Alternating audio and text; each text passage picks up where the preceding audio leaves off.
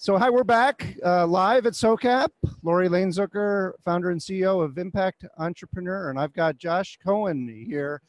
Josh, thanks for coming by. Yeah, Josh, tell me about your business. Sure. Great. So I'm the managing partner of a venture fund in New York City called City Light Capital. We invest in experienced entrepreneurs using technology to make the world safer, smarter, and more sustainable. So the sectors we focus on are safety and care, education, and environmental companies. And beyond that, I co-founded a nonprofit about 6 years ago called The Impact. Okay, well, I want to talk about both of those. Let's talk about City Light. What stage do you generally invest in? So we have two different products. And so we have a seed fund we call City Spark, which makes very early $50,000 investments in seed stage companies. And the goal is to do between 100 and 150 of those companies over the next 4 years. And then we have a later stage fund for which we make $2 to $4 million Series A investments anywhere in the US in those areas. Great. And the sectors that you're focusing on? Are safety and care, education, and environmental companies. Can you give me an example of a safety and care type of company? So I'll give you an example of one of both. And so on the safety side, we were early investors in a company called ShotSpotter, which is in the business of acoustic-based gunshot detection. So we put a series of network microphones in inner cities throughout the world that listen for the muzzle blast of a gun. The sensors hear that sound triangulate, and we could dispatch an officer to the exact location where the gun is fired. And so in areas where that technology has been deployed for over a year, gunshot-related crime is on average 35%. On the care side, we recently invested in a company called Ginger.io based here in San Francisco, which is a 24/7 text-based access to mental health coaches. Mental health is something that affects 20% of the US population. And I'd be hard-pressed to believe that the right answer is paying $300 an hour to sit down with a professional once a month. You kind of need the help as you need it. And so providing 24/7 access to the bulk of the population, we think is an incredibly important thing. It's run by a serial entrepreneur named Russ Glass, who sold his last company, Bizzo, to LinkedIn, and we're incredibly excited to be part of the team. I don't know, something in the air. My first interview this morning was with a entrepreneur from Sweden who was doing kind of early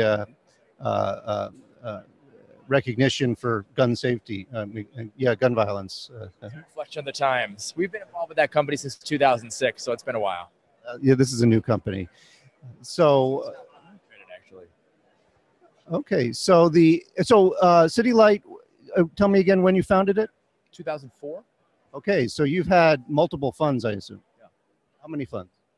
We're 4 at this point. And what type of investor has been investing in the fund? We primarily manage money for high net worth individuals and family offices, although we have a half dozen institutions as well, and that includes both financial services firms as well as foundations. Great. So let's talk about the impact. That is spell that for me. So the website is theimpact.org, and it's exactly the way it sounds. It's IMPACT, THE in front, and we capitalize the I and the P. And what is it? The Impact is a global network of family offices that are committing to make investments that have social impact as part of their criteria. And we do that in a way that's collaborative and is designed to further the field. I believe that you have some partners in founding that, Justin Rockefeller being an... Do you have other ones too? I think there are 12 to 14 different co-founders of the organization. And how many members of the Impact right now? We don't publish that number, but it's several dozen at this point. We have members in 18 countries around the world. And there will be a panel talking about the Impact today at 2:30. Yeah. And so what types of businesses, what type of work, is it scaling solutions, scaling innovations? Where does the membership tend to gravitate to? It really varies. And so I've been in this marketplace for 15 years, and I've really learned 2 things, maybe more, but 2 things for sure. One is I'm far better at convincing people to invest in what they already care about than convincing them to invest in things that I care about. And so people show up with their own biases, their own philanthropic initiatives, their own value set. And so it's figuring out how to get them further on their journey, wherever their journey currently sits. And the second thing is that very few people are going to change their risk profile to meet my needs as an asset manager. And so people will invest according to their existing risk tolerance in asset classes and in geographies that match that. And so everyone creates their own strategies and look for their own path. And we're just trying to figure out ways to leverage each other's experiences and lessons learned to reduce the friction associated with making impact investments on behalf of a very narrow sliver of the population. There's something unique about family offices.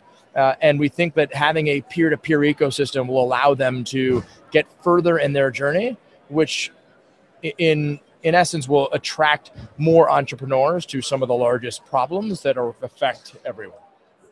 So I'm interested in how you develop your pipeline of business opportunities for both City Light and the Impact. How does that happen? Is it the same in both cases? Is it through a kind of your own networks, or do you have relationships with incubators, accelerators? How do you find these companies? So the Impact is easier, so I'll start there. The Impact doesn't source opportunities. And so I get calls frequently asking for introductions to family offices and sending me deals outside of what we do at City Light with the expectation that I can introduce companies to family offices and help them raise capital. That's not what the organization is designed to do. It's a service for the families. And so they're not asking the organization to help out with deal flow or due diligence. They are getting some information from other members, but it happens organically and it's a member-to-member thing. And so as a member, I'm happy to share, but the organization is not in the business of generating deal flow. I see. On behalf of City Light, we've been doing exactly this for 15 years, and my partners and I have all been entrepreneurs in the sectors in which we're currently investing. So we do have personal contacts. We have co-invested with over 100 other venture capital firms since inception, and so we've built those relationships and pipes over time. We're seeing a lot from there. We've made significantly north of 50 investments since inception. And so those entrepreneurs that have worked with us and enjoyed that experience are sending us additional entrepreneurs. That's been a really positive source of deal flow. And then above and beyond that, we've built a piece of technology that we're incredibly excited about that we lovingly call the machine, which is pulling data on a daily basis from sources like Crunchbase and Glassdoor and SEC filings and Twitter feeds and the web in general, looking for keywords and entrepreneurs and companies that we've identified as being relevant to the spaces that we're in to track them and garner additional information. And that process has generated north of 23,000 companies on average a month for us to evaluate. A month? That's daunting. It's exciting. But processing that must be really challenging. We've created the machinery to help out with that as well. So clearly I have a team of 5 people. I couldn't possibly talk to 23,000 companies a month, but we overlay our biases and our resources, and that gets us to a list of between 500 and 600 that we grade on a monthly basis. And so our technology is allowed to learn about what we consider to be high quality opportunities, and that creates a call list that our team goes out and reaches out to on a monthly basis. And so we've tried to make that economically efficient and resource efficient. It is not by no means perfect, but it's exciting to have that level of insight and reach into the marketplace. It gives us a tremendous amount of insight as to where technology is gravitating to, where entrepreneurs are spending their time. And if I know there's a tremendous amount of opportunities coming down the pike that we think are interesting in the mental health world, our ability to go out and get smart on that marketplace, if we have longer lead time, is higher. Interesting. So there are a number of incubators and accelerators that are solely focused on impact companies. So I interviewed just a little while ago Dustin Shea from Village Capital, Uncharted. You've got Root Capital. Do you engage with those companies that are being developed there at all? We do and we don't. And so I think it's great that they're doing what they're doing. We have not candidly found that to be a phenomenal source of deal flow, in part because we over-index for experienced entrepreneurs, and the people typically going to boot camps, at least historically, have been first-time CEOs who need that level of hand-holding and guidance. That being said, I would love to find companies through those channels, and we're happy to be mentors and advisors to those types of ecosystems, have done that historically.